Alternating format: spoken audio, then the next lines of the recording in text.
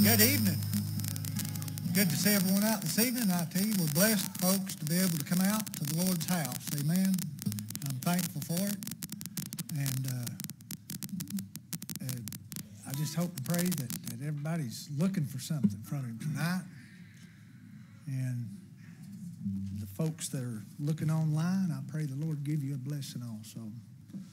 Brother Terry Golden, would you lead us in prayer, please?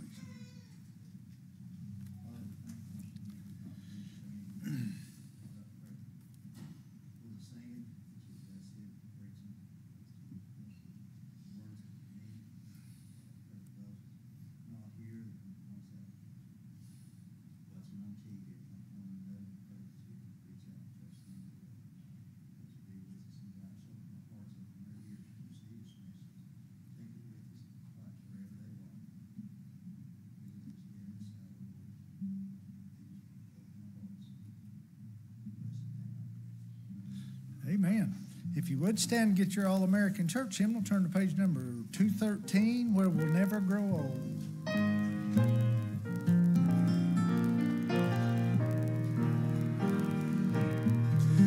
I have heard of a land on the faraway strand. 'Tis a beautiful home of the soul. Jesus on high, where we never shall die. 'Tis a land where we'll never grow old. Never grow old, never grow old, in a land where we'll never grow old.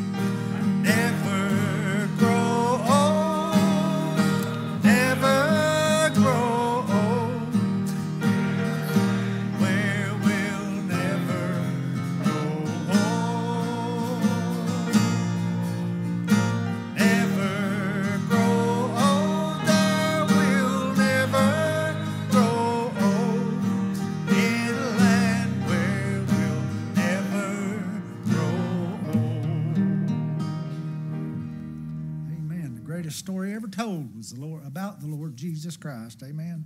Page number 169, Tell Me the Story of Jesus. Amen.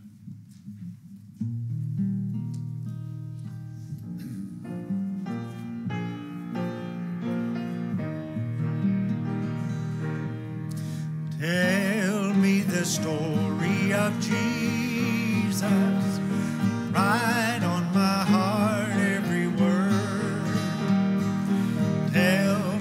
story most precious, sweetest that ever was heard. Tell how the angels in chorus sang as they welcomed his birth. Glory to God in the highest, peace and good tidings to earth. Tell me the story of Jesus, right on my heart every word. Tell me the story most precious, sweetest that ever was heard. Fasting alone in the desert, tell of the days that are past, how for our sins he was tempted, yet was triumphant at last. Tell of the years of his labor, tell of the sorrow he bore. He was despised and afflicted, homeless, rejected, and poor. Tell me the story of Jesus, right on my heart every word. Tell me the story most precious, sweetest that ever was heard. Tell of the cross where they nailed him, writhing in anguish and pain. Tell of the grave where they laid him, tell how he liveth again. Love in that story so tender, clearer than ever I see. Stay, let me weep while you whisper, love paid the ransom for me. Tell me the story of Jesus, right on my heart every word. Tell me the story most precious, sweetest that ever was heard. Love those old songs, folks. They're good old songs. Amen. Lord bless you. Be seated. Amen. Good to be here, and good to have everybody in this house. We have some folks visiting with us tonight. You folks here, where you all from? Pennsylvania. South Carolina. Well, good to have you. Good to have you. Anybody else with us tonight, first time? All right, we're glad you're here.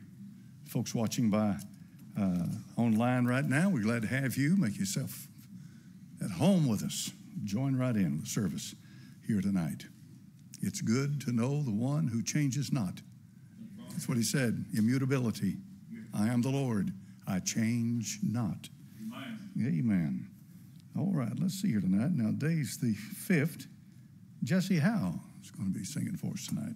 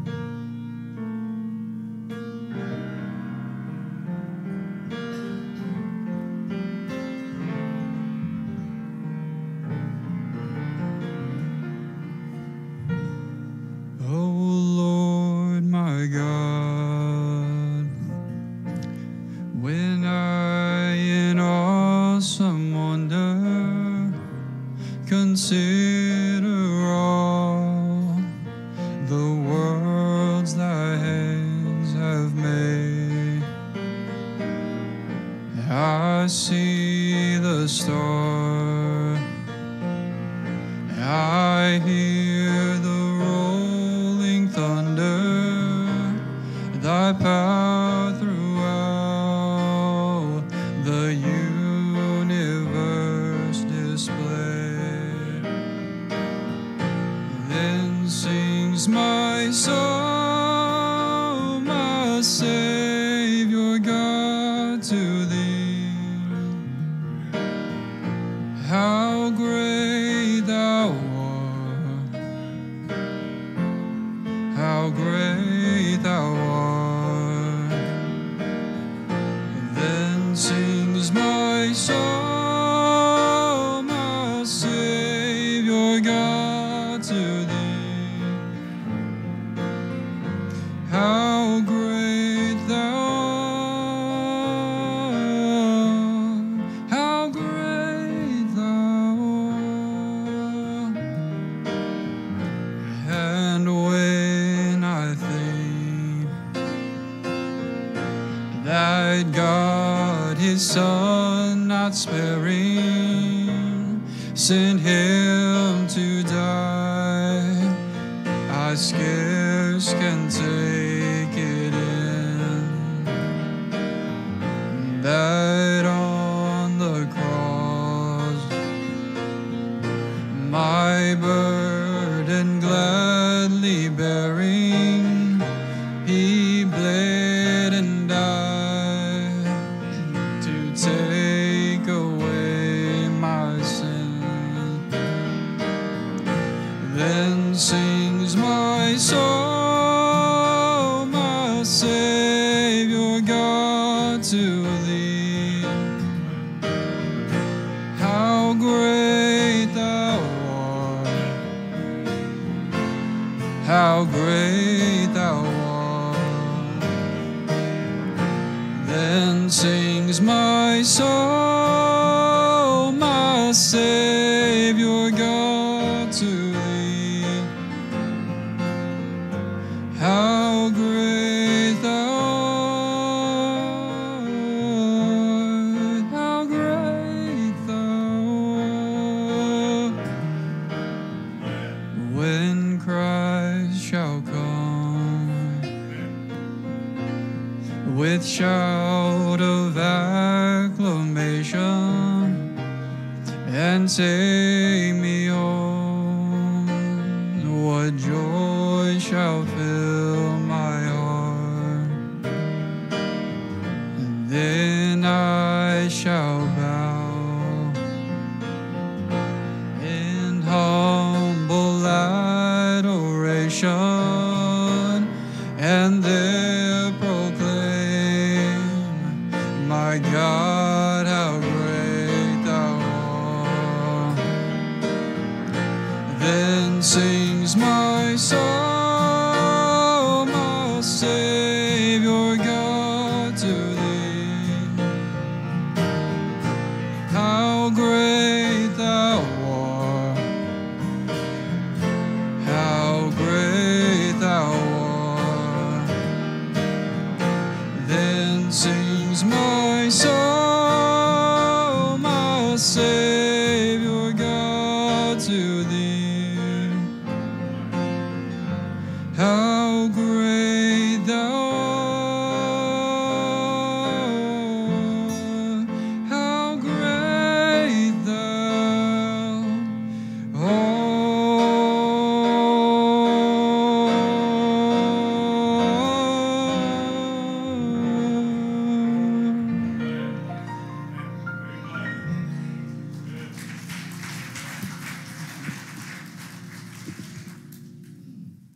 That's good, Jesse. You picked a good song, don't you think? Yes, sir. How great thou art. It's amazing when you think about what I'm getting ready to do here, Psalm 139. It's almost like there's somebody a whole lot bigger than us that's watching over a lot of this. Do you know it? Yeah, Psalm 139.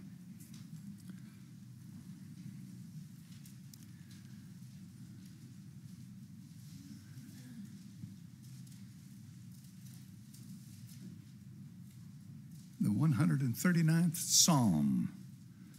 O Lord, capital L-O-R-D, Jehovah, covenant-keeping God, thou hast searched me and known me. Thou knowest my downsitting and mine uprising. Thou understandest my thought afar off. Thou compasseth my path and my lying down, and art acquainted with all my ways. For there is not a word in my tongue, but lo, O Lord, thou knowest it altogether. Father, bless this holy word. Bless the book now. In your name I pray, amen. You can be seated. If you do any reading and read commentaries and so forth about the 139th Psalm, you'll find that probably without exception, when they get to this Psalm, they can't heap enough praise on it. This is one of the most powerful Psalms in the whole Bible. It's some of them say it's magnificent. The 139th Psalm says, to the chief musician, a psalm of David. This is the shepherd boy, and look how he writes. It's quite remarkable. If he wrote this, and I believe he did, I believe what the Bible says, then it's obvious that God gave him skill in writing and expressing himself. And the Scripture says that no prophecy of the Scriptures of any private interpretation. Holy men of God spake as they were moved by the Holy Spirit. So therefore the word is God-breathed. The Greek word for that is theos, God, pneustos, pneuma, God-breathed. God breathed his word. Just like he breathed life into Adam, we are creatures of breath. Man is associated with breath from Genesis to Revelation. The life of a man is focused on his breath. The life of an angel has nothing to do with breath. I just mentioned that for you to think about what we're talking about here tonight. So the Bible says in 2 Samuel chapter number 7 and verse 18, here's what David said, if you want to turn there. 2 Samuel chapter 7 and verse number 18. Then went King David in and sat before the Lord and said, Who am I, O Lord God, and what is my house, that thou hast brought me hitherto? You brought me from the sheepfold, and here I am as an absolute monarch. And what do you mean by that? I mean he had absolute power, folks. That's a king in those days. Power of life and death was in his hand. And so he's saying in humility, you've brought me to this point, and who am I? Why did you pick me? It's not because of any special thing that I have. Every gift I have, I received of the Lord. What do we have that we didn't receive of the Lord? If you have a gift, God gave it to you. Amen. So he writes for us.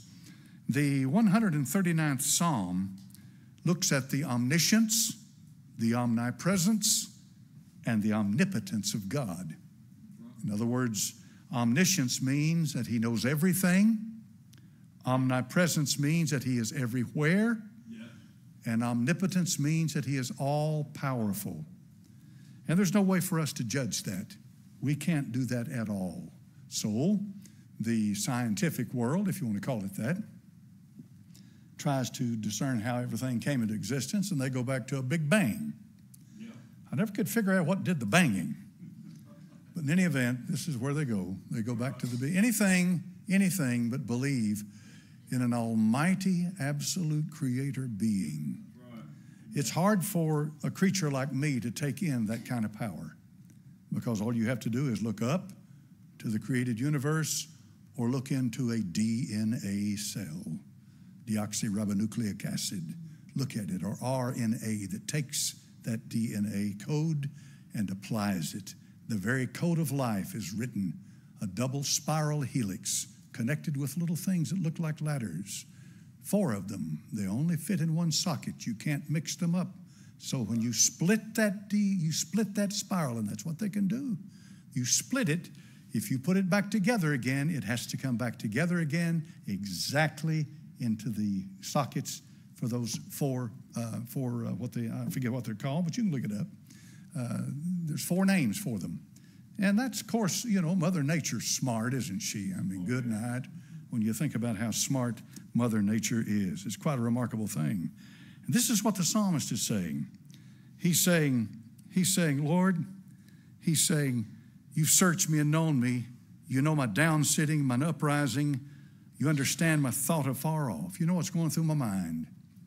Now, what he does here is gives you an Old Testament kind of a revelation of the nature of God as far as he understood it. And what you have is good. Verse 3, thou compassest my path and my lying down and art acquainted with all my ways. You know me. You know exactly. You know why I do what I do, even if I don't know why I do what I do. You know, Lord. And David has a reason for all of this, but he's talking to God. Now, think about somebody here. This is a warrior. Solomon was no warrior. He never fought a battle in his life. But David was a warrior. He went to battle, and they fought, and he had courage. When he went before Goliath, that was courage, dear friend. You might say it's foolhardy. Not at all. He said, you come to me with a sword and with a stave and all of that. I come to you in the name of the Lord. Amen. And his weapons are not what they wanted to give him. He said, I haven't tried them.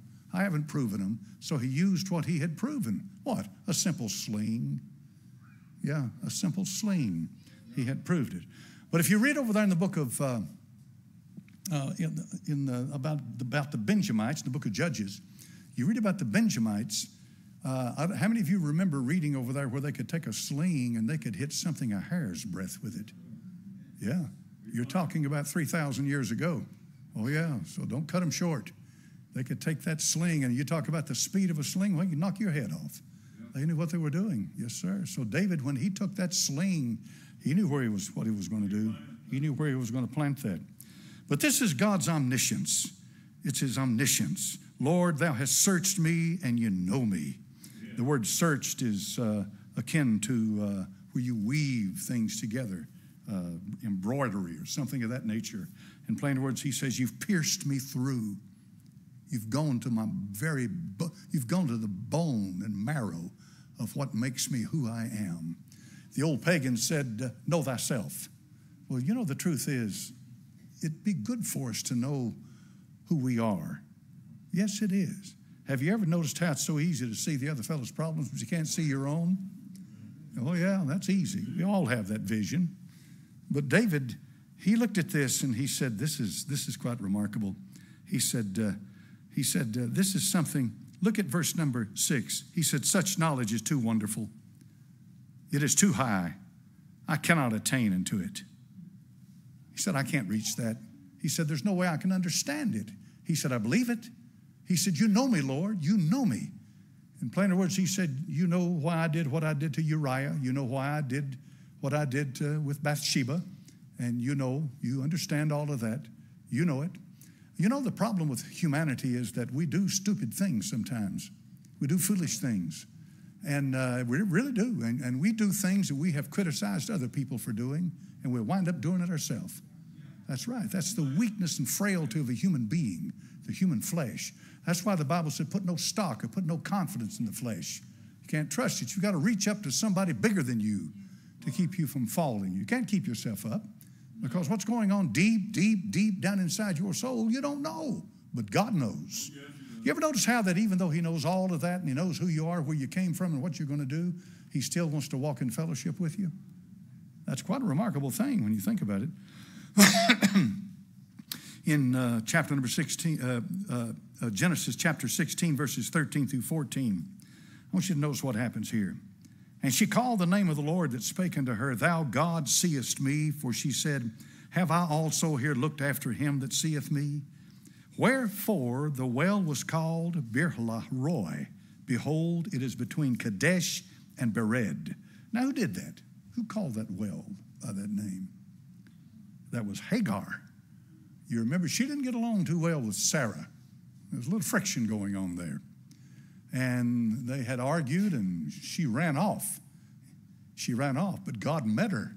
And here's what's happening. She is so amazed that the God of Abraham, she's an Egyptian, but that the God of Abraham cared enough about her to come out there and speak to her and show her who he was, that it literally blew her away. Do you know you don't have a corner on God? We don't own him. No. We don't own him. No, no, no. There's only one God, folks. Just one. Just one.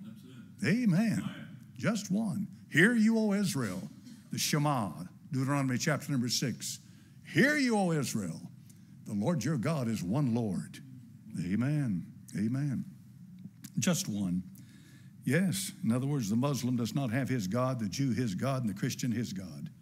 There's just one God and one Father of our Lord Jesus Christ, who is God manifest in the flesh. That's the only one and the only way that you'll ever go to God the Father. You see, he sees all, he knows all, he understands what's on your tongue before you ever say it, and then before you've ever spoken it, he knows what you're going to say when you say it. And that, my friend, is something that ought to make you think tonight. He knows what's on your tongue. Now, not only does he know, but look at verse number 8. Psalm 139. If I ascend up into heaven, thou art there. If I make my bed in hell, behold, thou art there. You see, this is called omnipresence. You remember what I told you this past Sunday? How many remember what I was talking about when I was talking about time, past, present, and future? And when Satan showed the Lord Jesus Christ all the kingdoms of the world in a moment of time, he showed them to them. And he said, all of this has been given to me. Well, what did he show him? Did he show him all the kingdoms of the world that were in existence at that time? Or did he open up the future and show him what God had given him of the future time? You see, the Bible said the kingdom of heaven suffereth violence, and the violent take it by force. It's been one war right after another. You think the wars are over? No. Oh, no. They're lined up. The next one's already in vogue. It's coming. It's coming. But you see, if he's able to show him what's in the future, like John on the Isle of Patmos was caught into the future. Well, if a creature, and Satan is a creature, and so is John, if a creature can go into the future and look down upon the earth during the tribulation, what do you think Almighty God can do? He is not limited by time or by space or by any of the things that limit us. He's the Almighty. And that tells me something tonight. He's bigger than I can comprehend. So he said, if I make my bed in hell, thou art there. Now somebody a scholar will come along and he'll say, well, that word Sheol, I haven't even looked it up, but it probably is. And he'll say, so since it's that, there's no literal hell. Really? That's the word in the Old Testament it used for the unseen state of the dead. That's what it meant. And Jacob, when he went down into Sheol, he went down there sorrowing, but he didn't go down to the burning part where they suffered, like the rich man. And so when this writer says, if I make my bed in hell, you're there. You can't even get away from him if you go to hell. Now, that's a thought, isn't it? It is. And that's something to think about tonight, too. Are you going to hell? Are you really? You say, there is no hell. What do you base that on? Tell me. You have science for that? That there is no hell? Think about that for a moment. Think about it. To die and go to hell, man. That's something to think about. The writer said, he said over here, if I ascend to heaven, thou art there. It doesn't mean God has to go there. It means he is there. That's omnipresence. So he's getting a hold of it. 9, if I take the wings of the morning and dwell in the uttermost parts of the sea, even there shall thy hand lead me, and thy right hand shall hold me. So he starts off with God's knowledge of him. Then he moves into God's power, his presence, where he can be. If I say, verse 11, surely the darkness shall cover me, even the night shall be light about me. Yea, the darkness hideth not from thee, but the night shineth as the day. The darkness and the light are both alike to thee. Yes. You see, creation, the laws of physics mean nothing to him. They mean nothing to him. Light and dark, that's nothing to him. Nothing. He's not bound by that. He's not bound by the gravity or what have you. He's not bound by it. No. He's the one who made the laws of physics. Right. Yes, he did. And this is what the writer of Psalm 139 is saying. This is going to lead you somewhere. He said in verse number 13, for thou hast possessed my reins. Now he goes in and gets very personal about how he got here. He said, you've possessed my reins. Now that's quite a thing. He said, thou hast possessed my reins. In other words, what makes me who I am and what I am. David's saying I'm a human being. Now, can you imagine a man talking like this 3,000 years ago? Long before they understood near as much as they did just say 50 years ago. Now we know so much more with DNA and the rest of that. But back then, they didn't know anything about that. But he knew what a child was in its mother's womb. Yeah, once that uterus became a womb, he knew what that was. Yes, he did. And he said, you've possessed me, my reins. You've covered me in my mother's womb. I will praise thee, for I'm fearfully and wonderfully made. Marvelous are thy works, and that my soul knoweth right well. He gets now into the mind of God, because God had a reason for making him. There's not another one of you ever has existed or ever will exist.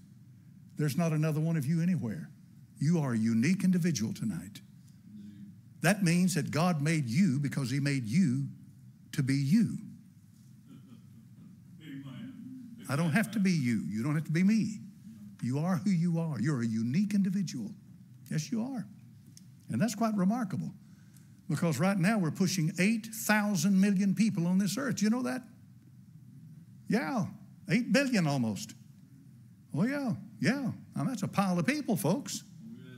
Yeah, 8 billion people. Good night. And he knows every hair on every head of every last one of them.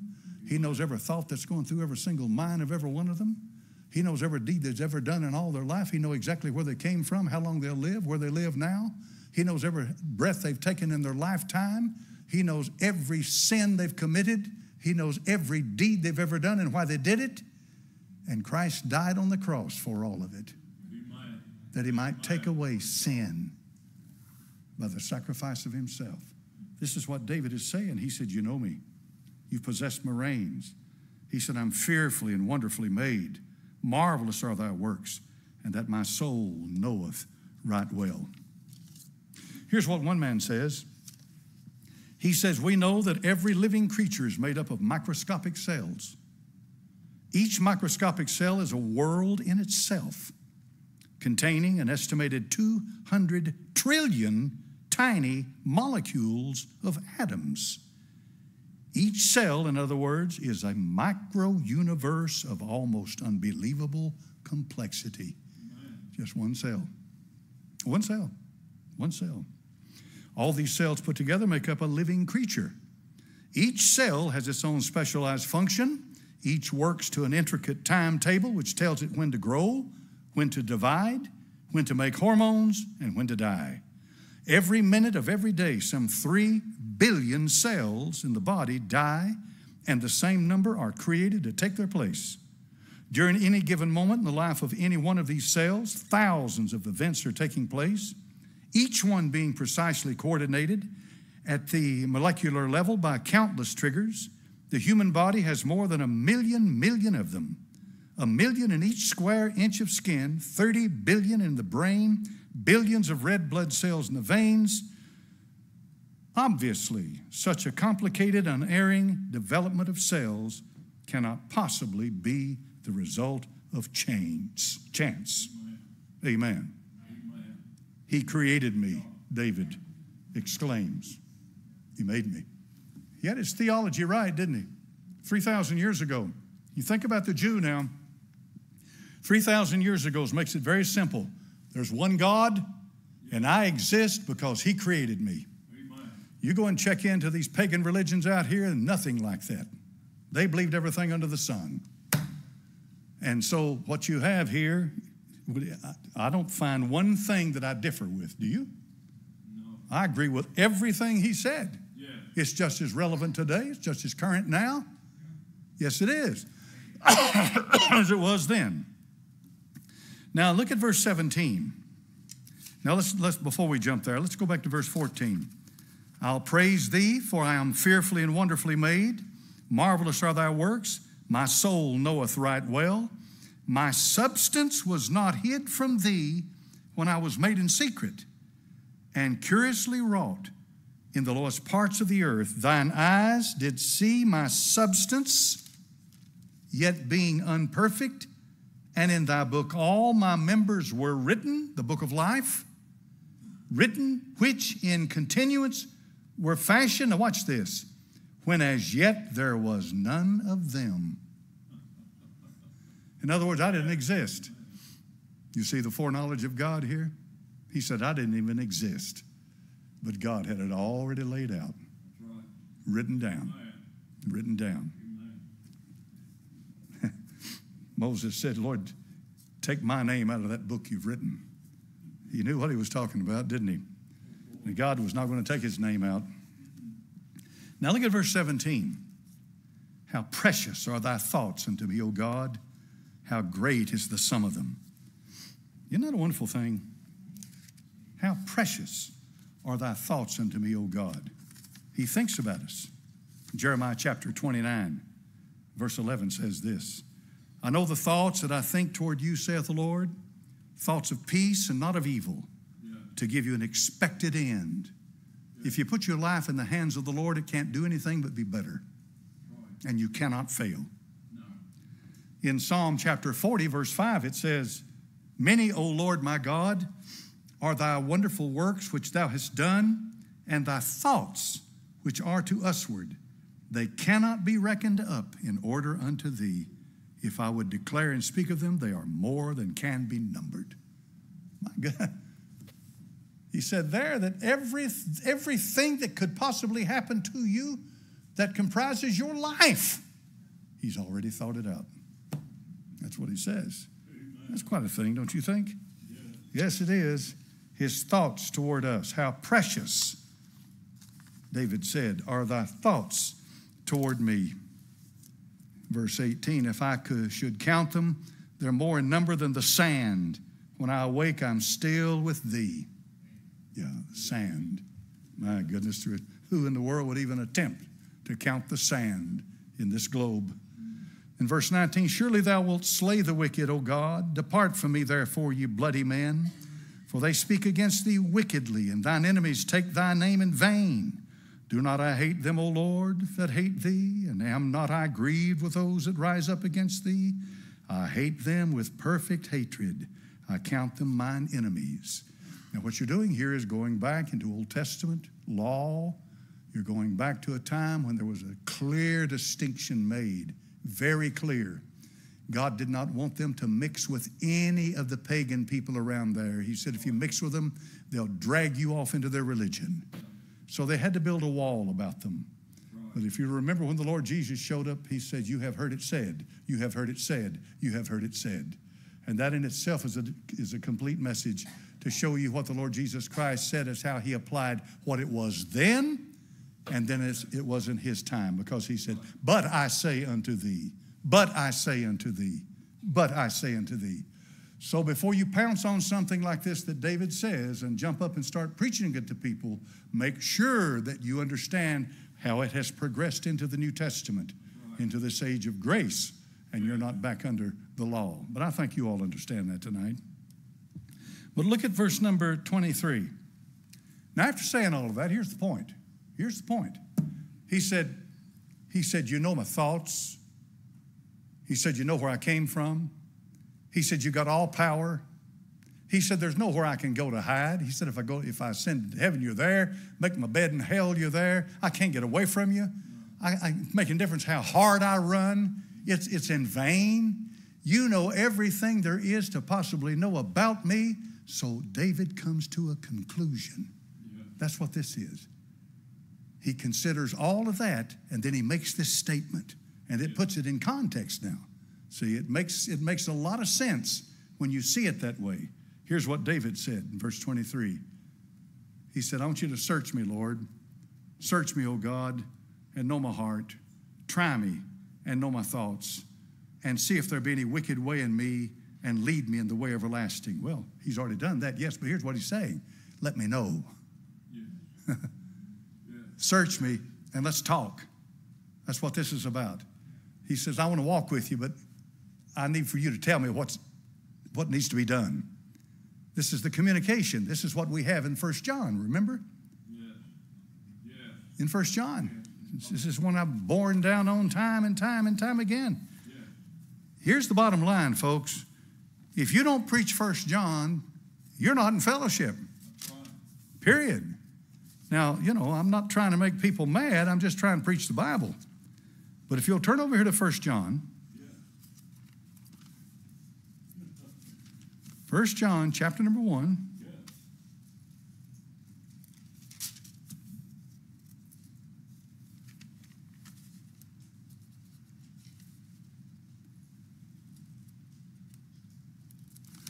All right, here we go.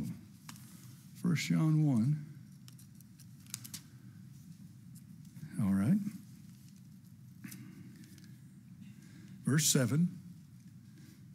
1 John 1, 7. If we walk in the light as he is in the light, what light? The light that he gives you on your path. The opening up, search me, O God, and try me and see if there be any wicked way in me. Yeah. David's asking for light. That's what he's asking for. But if we walk in the light as he is in the light, we have fellowship one with another in the blood of Jesus Christ, God's Son. See the word cleanseth? It doesn't say has cleansed or will cleanse. It says cleanseth, present tense, okay? Present, active, indicative. The blood of Jesus Christ, God's Son, cleanseth us from all sin. If we say we have no sin, we deceive ourselves. The truth is not in us. If you think that just because your carnal mind and your deceiving heart has not pointed out to you that there's something wrong between you and God, then everything's okay. What's happening? You're trusting yourself to be able to discern what only God can discern. Are you following me on that? That's important. Now look at verse 8. If we say we have no sin, we deceive ourselves. The truth's not in us. If we confess our sins, the word confess is a simple word. Homologia. In plain words, I agree with you, Lord. No excuses.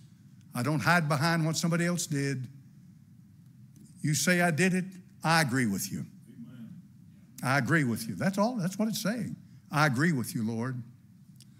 If we confess our sins, he is faithful and just. See the faithful and just? Yeah. To forgive us our sins and to cleanse us from all unrighteousness. Right. Now look at verse 10, and this is the cinch. If we say that we have not sinned, we make him a liar, and his word is not in us. See that? Yes. Now you'd be better off robbing a bank than you would calling God a liar. Right. And I'm not telling you to rob a bank. But I'm telling you that there are things that you would be far better off doing than calling the Almighty a liar. Amen. Why? Because you're speaking directly, personally to his character. That's everything. That's his character. And if God's character is not pristine, if it's not perfect, then there is no relationship. There never will be a relationship. You see, the Bible says that Satan is a liar. Yes. He was a liar from the beginning. When he speaks the truth, when he speaks a lie, he speaks what he is. He abode not in the truth. He speaks of his own. He's a liar. Yeah. A liar lives in a make-believe world. How so, preacher? Because a lie can never stand on its own, and it never deals with the real facts. It must always be followed by another lie. Yeah. Another lie. And somewhere that liar is going to be caught. That's right. A liar. You remember when Gehazi lied to the prophet? Oh, the prophet's soul was, he said, oh, how my heart went with you, Gehazi. Because he went back to Naaman and told him, well, my servant said, well, we do need some money for such and such. And Naaman was more than willing to give him whatever he wanted. And so he lied. And he got caught in it. So if we say that we have not sinned, we make him a liar, and his word is not in us. This is what David said. He said, Lord, search me, try me. See if there's a wicked way in me. If there's something in there that my carnal mind and my deceiving heart is not able to pull out and see, I'm going to trust you to show it to me.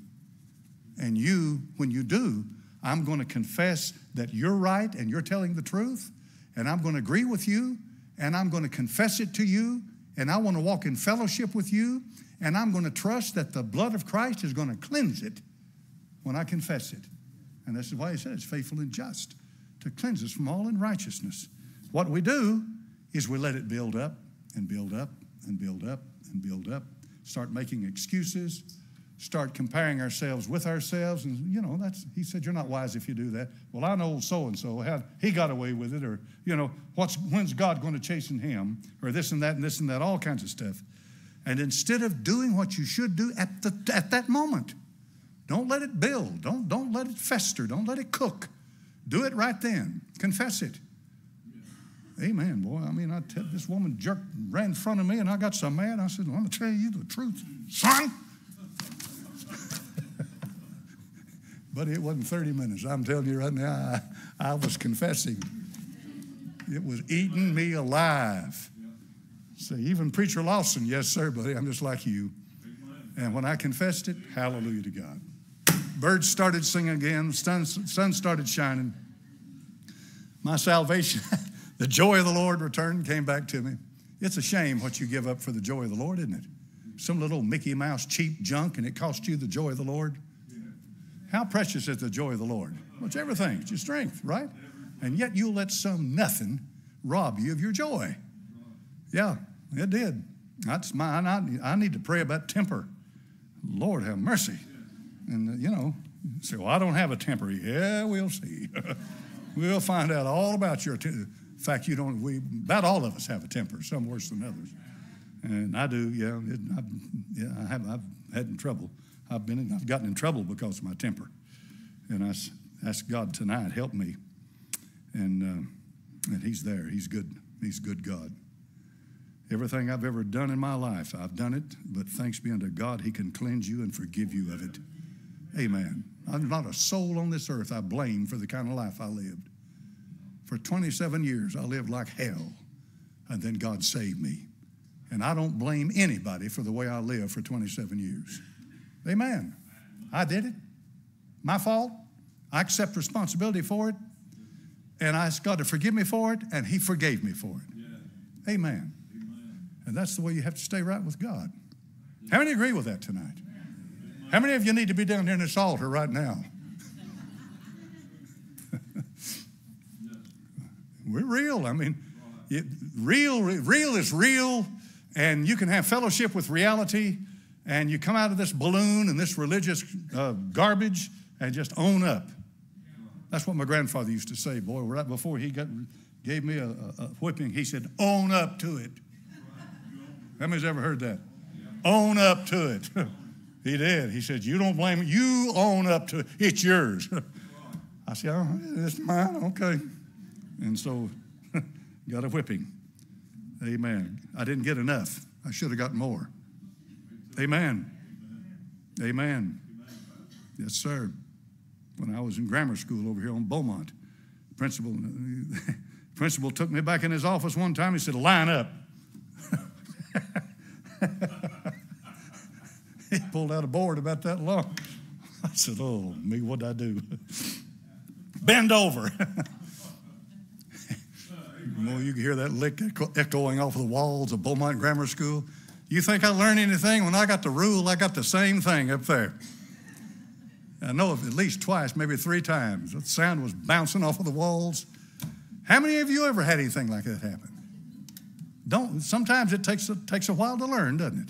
Amen. Learn your lesson. Amen. Father, bless your word. Thank you for the time we have together, Lord. Most of all, thank you for honesty. People instead of blaming each other and blaming everything in the world, they just accept the responsibility for what they've done and walk in fellowship and communion with you. Thank you, Father, for David, Lord, and his great testimony he gave us in Psalm 139. What a thing. What a marvelous thing. The 139th Psalm. Thank you, Father. We ask you to bless now in Jesus' name. For his sake I pray. Amen. Amen, amen. All right. Anybody like to come pray? You're welcome to come and pray. I don't like, what's the word for it? Ritual. I'm not big on ritual. I'm big on freedom. If you at any time while we're preaching or doing anything, choirs singing or whatever, if you feel like God wants you to get up, you come on down here. Amen. Amen. Just come on down and pray. Maybe somebody else would like to come down and pray tonight. Maybe somebody else in here's got a temper like me. And you've been running around and hiding and trying to make excuses for it and say, well, I didn't really mean it and this and that. Own up to it. You did it. Get peace with God. He'll forgive you for it. Amen. He'll cleanse you. He'll cleanse you. And then you can walk in fellowship with the Lord. I'd like for everybody in the house tonight, if you're saved, and I hope you are, I'd like for everybody in the house tonight, when you walk out of here, walk out with the joy of the Lord. Yeah. Amen. Yeah. Amen. Don't leave out of here beat to death, dragging a load of baggage with you. Walk out with the joy of the Lord. Amen. Amen. Oh, I'm going to pray. Anybody else want to come down while we pray? I'm going to pray. Let's pray.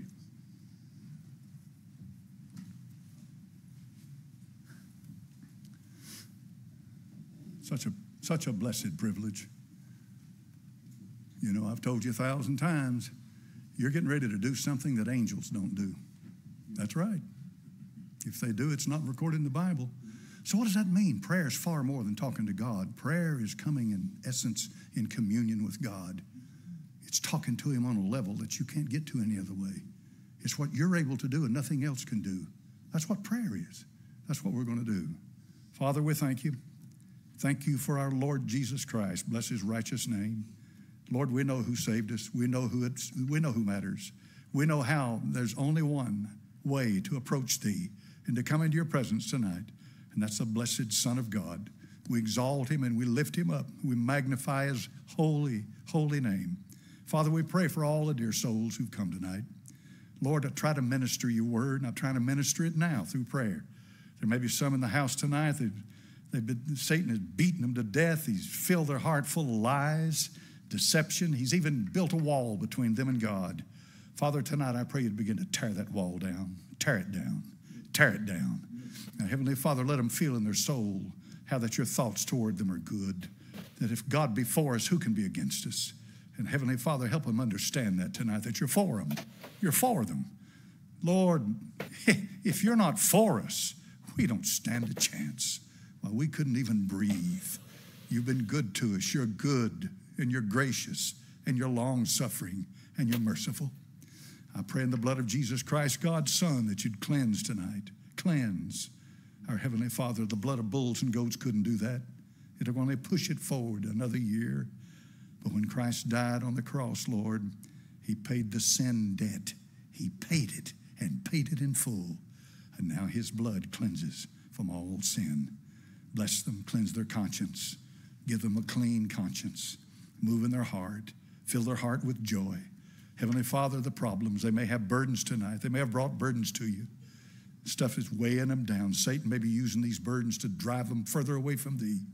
Our Heavenly Father, let the Holy Ghost move in their soul, and let him make it real where you tell them, cast your care upon you, for you care for them. Our Heavenly Father, I pray that tonight. I pray for them. Pray and bless them. Lift them up, Lord. Help them. Our Father, we pray for those that are watching out there. My Father, and I'm sure many of them are praying at this moment. And it's a wonderful privilege. What a thing that we can talk to God. We can come with boldness and assurance by a new and living way. We cast our care upon you and call upon you, for you said you'll answer us and show us great and mighty things we know not. Bless them now. Bless them. Pray for the burdens in the families. You know my family. You know my burden. You know my heart, Lord. You know where I've been grieving for some time now. I call on your name, Lord. You know, Lord. You know. You know. I pray now, and I pray for their families. I pray for whatever need they have. We ask it in Jesus' name. Blessed be the name of the Son of God. Bless his righteous, holy name. In thy name I pray. Amen, amen, amen, amen, amen, amen.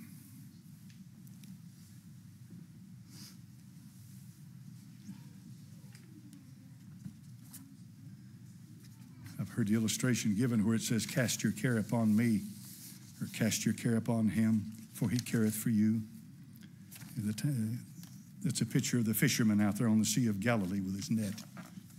He cast it out upon the water. And that's the way God wants us to cast our problems upon him. Just let him go.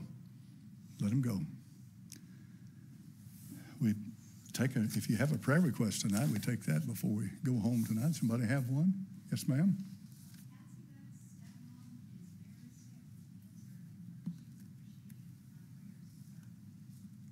Patsy Beck.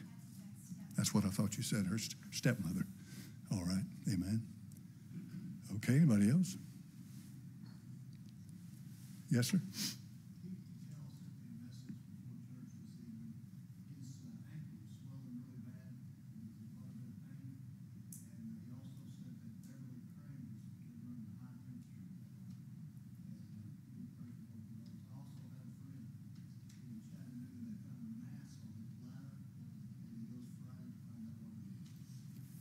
Brother. Amen. Okay, anybody else? Yes, sir.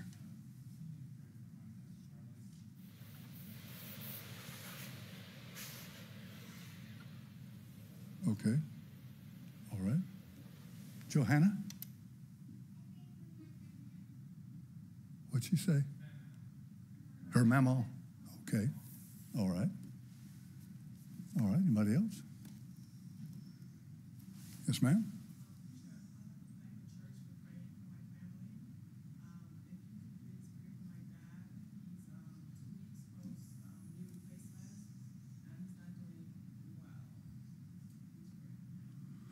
All right. Amen. All right. Yes, sir.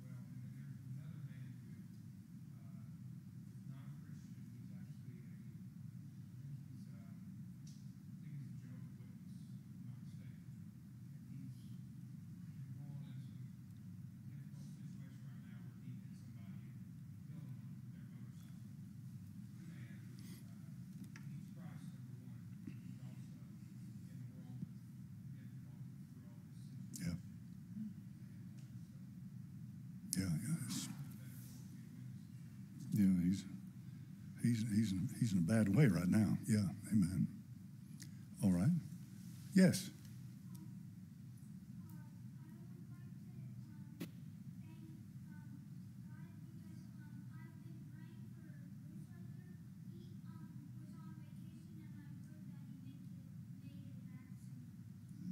All right. Yeah, good. Amen. All right. Okay. Anybody else? Yes, ma'am.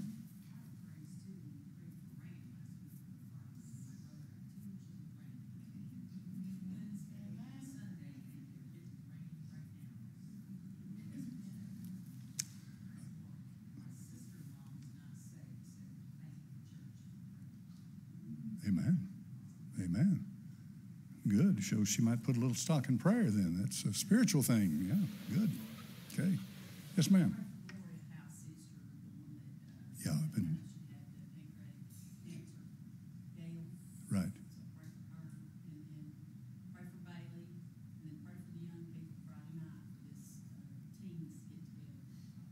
Right, right. Y'all remember this youth event, Friday night, July 7th, 6 to 8:30. Ages 10 to teens. You're all welcome. Amen. All right, anybody else? Yes, ma'am.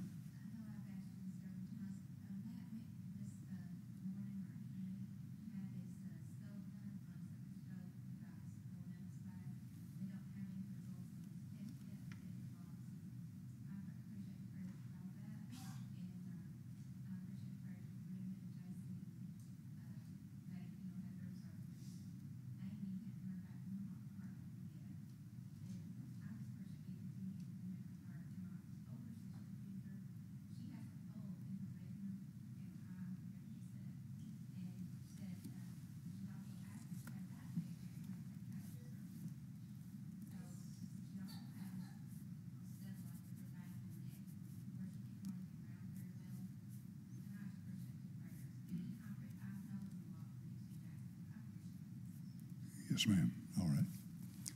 All right. Anybody else? All right. Unspoken request tonight?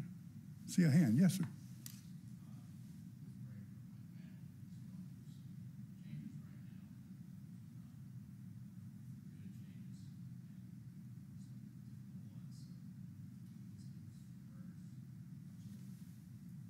All right, brother. Okay.